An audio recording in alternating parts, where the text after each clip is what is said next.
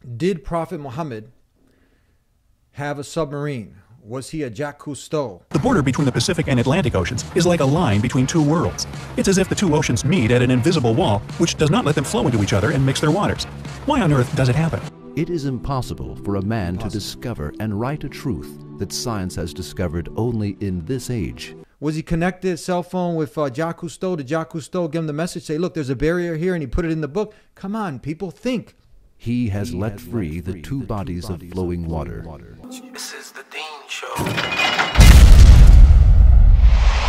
Assalamu alaikum, greetings of peace. How are you guys doing? If it's your first time watching the Dean Show, subscribe right now. Hit that notification bell. Keep coming back where we got exciting programs for you. Ahmed shared this next video with me. Ahmed's a great brother, an amazing brother, loves the dawah, and he thought that this would be something great. This next video, which talks about one of the miracles in the Quran, that if we can get somebody to do a documentary on this, the same way this Not Yet Muslim did, he broke down the science of this miracle that's mentioned in the Quran. So there's three things that I'd like to accomplish here. One is the person who's already been investigating. He's already been asking, she's already been asking the question, what's the purpose of life? Why am I here? The last thing that they wanted to look at was Islam, but Islam just makes sense. And it has all the evidence to prove that it's from the Creator, but they're like on the fence, back and forth. What he's going to say, she's going to say, you know, my parents going to say, society, you know how it goes. All the social pressures, that maybe, inshallah, this can be a catalyst where they can go ahead and take that bold step. And I'll help explain what that is at the end. Two, the person who is now first time exposure and wants evidence, okay? And someone said, watch the Dean Show. Now you're watching the Dean Show. And after this, here's some evidence. This is one point of evidence. This is just one evidence and proof that's mentioned in the Quran to prove that it's from the Creator of the heavens and earth, because it couldn't come from a man living in the desert who couldn't read or write, but was known as Al-Amin, the trustworthy. Now listen, one more. And the Muslim, the one who's living Islam, but he's also vacillating between two worlds, the dunya and the akhirah, having a hard time establishing his salah and prayer. He needs an extra jolt, right? An iman boost. Inshallah, this can be that. So let's go ahead and watch this, comment on it, and then also connect it with the ayah, the verse that talks about this miracle, the sign, because the Quran, the verbatim word of God Almighty, is full of them. So let's go ahead. This is an amazing video that breaks down the science of one of those signs, miracles in the Quran. So, when you look at the seas and oceans on the map, you might think that they just flow into each other. It seems like there's only one big ocean, and people just gave different names to its parts. Well, you'll be amazed how vivid the borders between them are. The border between the Pacific and Atlantic Oceans is like a line between two worlds. It's as if the two oceans meet at an invisible wall, which does not let them flow into each other and mix their waters. Why on earth does it happen? We know for sure there is no invisible wall inside, and water is water. What could interfere with its mixing? The thing is that water can be different too. The Atlantic and Pacific Oceans have different density and chemical makeup, the level of salinity and other qualities. One can see by their color that they are far from being the same. The borders between the two bodies of water with different physical and biological characteristics are known as ocean clines. Haloclines, borders between waters with different salinity, are the most spectacular, and this is what we see when the Atlantic and Pacific Oceans meet. The famous explorer Jacques Cousteau found this when he was deep diving in the Straits of Gibraltar. The layers of water with different salinity looked like they were divided with a transparent film, and each layer had its own flora and fauna. Haloclines appear when the water in one ocean or sea is at least 5 times saltier than in the other. You can create a halocline at home if you pour some seawater or colored salty water in a glass and then add some fresh water on top of it. The only difference is that your halocline will be horizontal, and ocean haloclines are vertical. If you remember a couple of basic things from physics, you might argue that a denser liquid should finally end up lower and less dense higher. If that were true, the border between the two oceans would look not like a vertical line, but as a horizontal one, and the difference between their salinity would become less obvious the closer they got to each other. So why doesn't it happen here? Well, first, the difference in density of water of the two oceans is not that great for one of them to get down and the other to rise up, and yet it's enough to not let them mix. Still, another reason is inertia. One of the inertial forces known as the Coriolis force influences objects when they are moving in the system of axes, which in its turn is moving too. In simpler words, the Earth is moving, and all the moving objects on it will be acted upon by Coriolis force, deviating from their course. As a result, the objects on the Earth's surface don't move straight on, but deviate in clockwise order in the northern hemisphere and counterclockwise in the southern. But the Earth is moving slowly. It takes a planet a whole day to make a full circle around its axis. That's why the Coriolis effect gets obvious only in long time intervals, with cyclones and ocean flows. And this is why the direction of flows in the Atlantic and Pacific Oceans is different. It also doesn't let them mix. Another important difference between the two oceans' water is the strength of molecules' connection, or surface tensile strength. Thanks to this strength, molecules of a matter hold on to each other. The two oceans have a totally different surface tensile strength, and it also doesn't let them mix. Maybe they could gradually start mixing with time, but as the flows in them have opposite directions, they just don't have time to do this. We think that it's just water in both oceans, but its separate molecules meet for just a short moment and then get carried away with the ocean flow. Don't you think, though, that only the Atlantic and Pacific Oceans don't get on well with each other? There are a lot of places on the planet where water in the two seas or rivers doesn't mix. There are also thermoclines, borders between water of different temperatures, like the warm water of the Gulf Stream and much colder North Atlantic Ocean. Chemoclines are the most amazing ones. These are borders between waters having different microclimate and chemical makeup. The Sargasso Sea is the biggest and most widely known chemocline. It is a sea within the Atlantic Ocean, which has no shores, but you've got no chance not to notice it. Let's have a look at some other spectacular clines on the planet. Did Prophet Muhammad have a submarine? Was he a Jacques Cousteau? Because now we're going to connect it with what's mentioned in the Quran. Now, this is not something nebulous. It's something very lucid and clear. And it is in a book that was compiled over a span of 23 years, piecemeal, and we have it today. It's a living miracle. It's a sign for those who are looking for the truth. Now, you can go ahead and be remiss in this and just brush it off.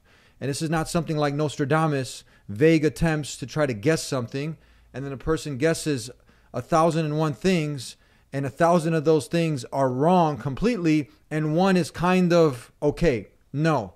See, whatever Prophet Muhammad, peace and blessings be upon him, whatever he was told and whatever he conveyed was 100% accurate. Just one thing, if you find of a contradiction in the Quran, it can't be from the creator of the heavens and earth. We're specifically focusing on this sign, on this in the Quran. Now we're going to get into connecting it, and let's see, for the person, is their first time, being exposed to this, first time being exposed to Islam, the Quran. This can be a catalyst for you to investigate further. Then the person who's already been vacillating back and forth and looking into it, and it makes sense, the whole concept of the creator, that he's one and alone worthy of worship. You've investigated the life of Prophet Muhammad, you've seen the moral teachings of the Quran, you've seen many of the evidences. God willing, this kicks it off, and then we can take this next step together. And then the Muslim also is vacillating back and forth between the dunya and akhirah and not establishing salat. Maybe this can also be an iman booster. Now let's see what the Quran actually says regarding this barrier that prevents the two from mixing. He has let free the two bodies of flowing water, meeting together. Between them is a barrier which they do not transgress. The expression of the verse has a mind-blowing style. For the verse informs us that the seas do not mingle with one another, despite all storms and huge waves. Yes, this is translated from the science original confirms language, the the verses Arabic. of the Quran as it always getting the has meaning been, into the English. and proves that it is the word of Allah. It is as follows. This is just one of the proofs. The French How would marine this man know scientist, that? How would he Captain know? A Jacques man in the Cousteau, desert. who is famous for underwater research, explains Was he a the Jacques results Cousteau? of his Come on, investigations think about it. water barriers as follows. We were investigating of some researchers' judgments that put forth that there were some barriers that separated different masses of the seas from each other. As a result of various studies, we saw that the Mediterranean Sea has a peculiar natural level of salinity and density. At the same time, it has specific life forms. Then we analyzed the mass of water in the Atlantic Ocean and saw that it was completely different than the Mediterranean Sea. However, these two seas, which merge at the Strait of Gibraltar, were supposed to be equal or at least near to equal in terms of salinity, density, and life forms that they had. However, these two seas have different structures even in places where they converge closely.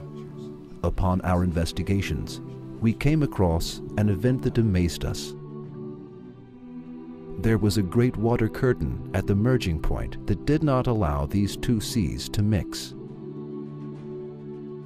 The same kind of water barrier was found by German scientists at Bab al-Mandab, where waters of Gulf of Aden and Red Sea converge in 1962. In our later investigations, we witnessed the existence of the same kind of barrier in all merging points of seas that have different characteristics. This amazing fact, which amazed Captain Cousteau about the waters that do not mix up though seas converge, is explained with the following verse in the Quran 14 centuries ago.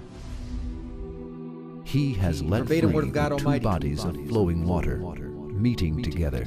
Between them is a barrier which they do not transgress.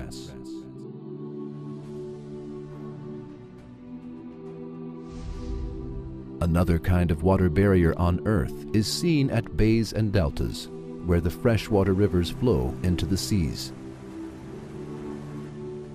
Rivers that have the utmost possibility of mixing into one another because of their surface and bottom currents never mix with salty water in places where they fall into seas. If Allah did not put the law of not mixing up between these two waters, the freshwater rivers on Earth would mix up with the salty seawater, and the living creatures within them and their environments would be annihilated altogether. The Quran attracts attention to the miracle of this not mixing of these fresh and salty waters in another verse as follows.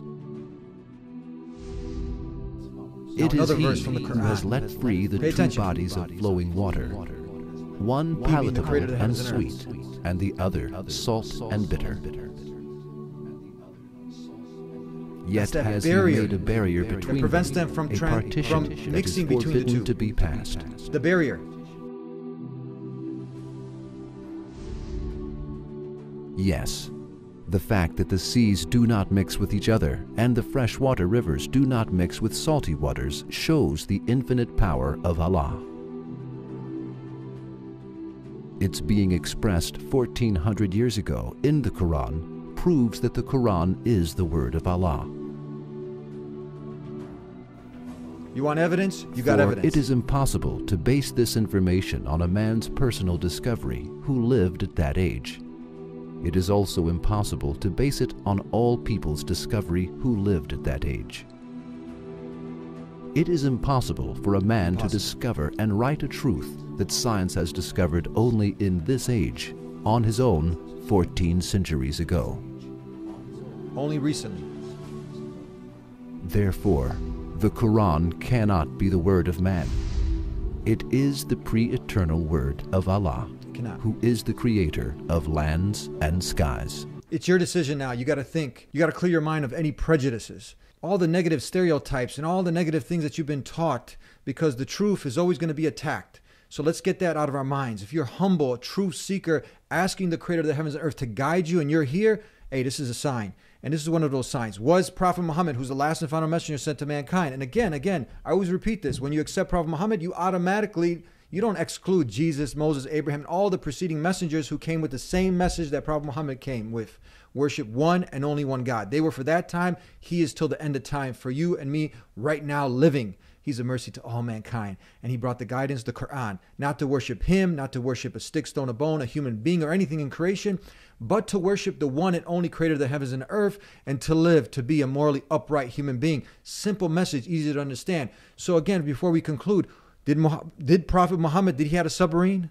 Was he connected, cell phone, with Jacques Cousteau? Did Jacques Cousteau give him the message, say, look, there's a barrier here, and he put it in the book? Come on, people, think. Did he have a drone? Maybe he went up and he looked over. Did he have a lab, a chemistry lab, that he can go ahead and take this water and put it to the test and figure these things out like it was broken down by this not yet Muslim, non-Muslim in this video? So these are things really to ponder and think about. Now, let's go and finish it off. For that person is like, I've had enough, Eddie, that's it. We can die tomorrow, because it's not promised. It's not promised that you'll reach tomorrow or the end of the day and you're ready. And you know about the description of the hellfire in the Quran. So you want to avoid the hellfire, you want to get to paradise, and you want to be connected to your creator. You want to be thankful to your Creator? Go ahead and repeat after me, because now is the time. If you're going to pick any time, do it right now. Seize the opportunity. Repeat after me. Let's do this. That you declare that there's nothing worthy of worship. You've already looked into Islam. You looked at the evidence. This is just another proof on the abundance of proof, compounded over and over. And now you're ready to take that step, because why delay it any longer? And then at the same time, you're ready to live your purpose. So let's go ahead. This is that first step that a person takes. They take the shahada. Ashhadu an la ilaha illallah wa ashhadu anna Muhammadan abduhu wa rasuluh. That you bear witness, that you testify, you swear that there's nothing worthy of worship except the Creator of the heavens and the earth. That He's one and alone worthy of worship, and that you testify and swear that Muhammad, peace and blessings be upon him, is His prophet, His messenger. He's the seal of the prophets. And if you were a Christian coming along, that you also testify that Jesus, peace be upon him, was the son of Mary, who was a slave and servant of God Almighty Allah. That's it. You're taking that first step. And for all those out there who are going to continue the journey, continue to explore, continue to seek guidance from the Creator of the heavens and the earth to guide you. You got to be sincere. You got to be genuine. Put your prejudices to the side. Also, if you have any more questions, call us 1-800-662-ISLAM. Operators are standing by to answer your question. I want to thank Sheikh Ahmed, for sharing this with us. May God Almighty Allah put this in your scale of good deeds. And for everybody out there, now Muslims again, who are on the truth, hopefully this is a boost, a jolt to get your iman up. Start taking this deen seriously, because this is mentioned, but there are also other things mentioned. The consequences of not fulfilling your responsibility in this life. The consequences of not living the true purpose of life. You don't want to take this deen as a joke. Get well grounded in it, live by it, and look towards the ultimate goal, and that's the hereafter. That's Jannah. That's where we want to be. Set the GPS to Jannah. Thank you guys for tuning in. Subscribe if you haven't already. Hit that notification bell and share. Share this far and wide. Get in on all the rewards. Support us on our Patreon page. We'll see you next time here on The Deen Show. Thank you very much. Jazakallah khair. Assalamu alaikum.